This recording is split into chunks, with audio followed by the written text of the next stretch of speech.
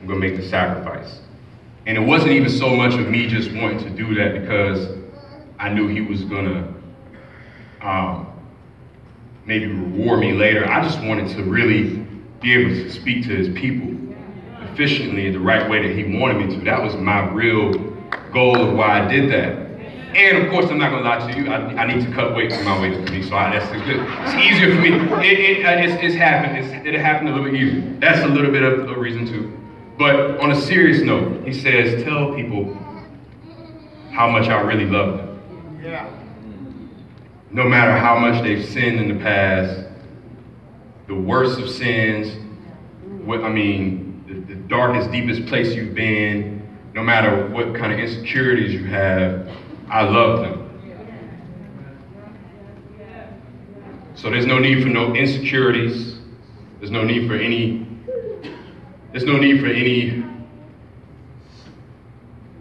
reason for you to feel like, or he wants you to understand there's no reason for you to feel like he's not gonna love you because of the sins you committed. You can't go back to him after you've committed those sins. Because in the Bible, he gives you grace and mercy. Yes. He gives you favor. He's a God of favor. He's a God of grace. And it's so amazing because really, to be honest with you, when I was thinking about all of this, I was like, how is this even going to make sense? But he literally said it in such a profound way, sequentially, the right way that I wanted to convey it back to y'all. So my next point would be, yes, he gives you grace. He gives you love. He gives you mercy, favor. At least while you're still alive. While he gives you another chance at least. So as you're a sinner and you're still alive and you're still living, you have to know that you have to confess your sins to him. Open yourself up to him. Yes. And you open yourself up to him when you realize that he really truly does love you. Right. You can go back to him. You don't have to keep living the same sins over and over again. Right. Because you feel like it's easy for me to just keep on sinning, because I can't go back because I'm not really ready to give up these sins that I'm committing right now. I'm not really ready to go back. I don't want to change right now.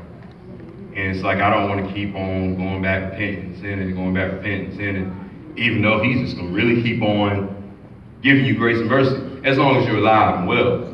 And my next point would be also that most people want to stay in sin, especially, younger people. This is a youth conference thing.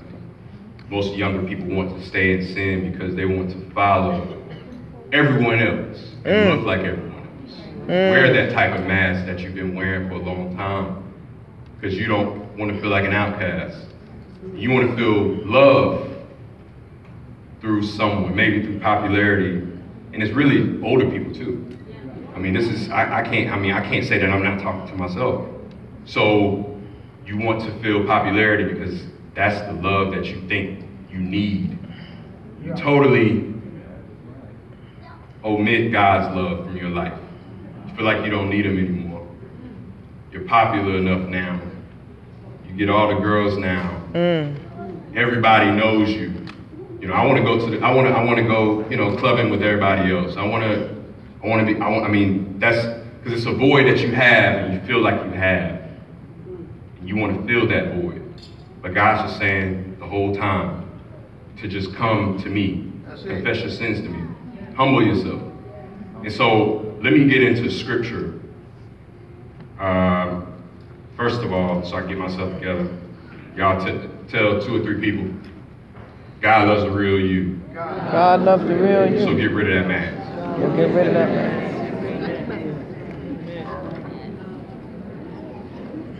All y'all didn't sound like y'all said it, but okay, whatever.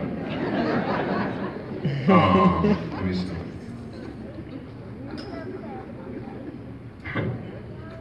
All right. So whoever has their Bibles, and if they can, in the back, whoever's in the back, turn to Ephesians chapter 2. We'll start at verse 1.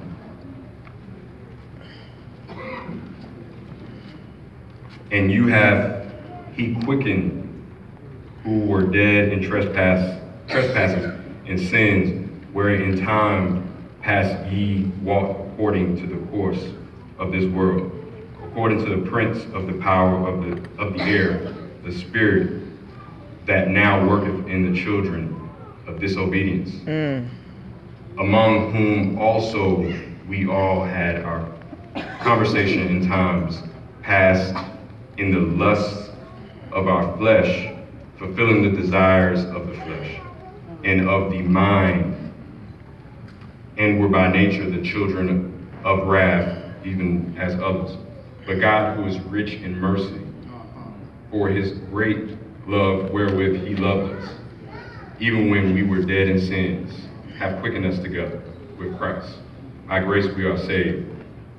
I'm going to stop there, because of course, as I reiterate again, my first point of us being saved by his grace. And knowing that we can go to him when we've sinned. We can rely on him to forgive us of our sins. And it's good when you realize it's before it's too late. And when I say it's too late, I mean, have y'all ever seen this movie? I don't know, whoever's Goosebumps fans probably. All right.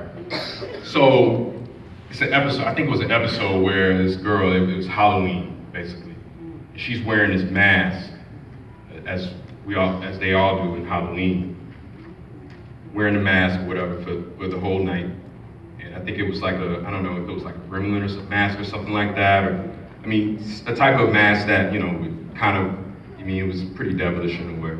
So she's wearing it the whole time. And I think, if I'm not mistaken, she falls asleep. And I think the next day she wakes up, she can't take the mask off. Wow. And of course, her window of opportunity was gone. She should have taken the mask off before, because now she looks hideous. Now she looks ugly. She looks like the mask that she wore during the Halloween festivities.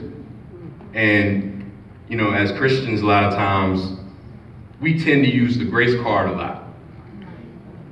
And I mean, me being included, all of us, we tend to use the grace card a little bit too much as a crutch, as Pastor Mitch, my brother Pastor Mitch, says all the time. You can't use that thing as a crutch though, for too long.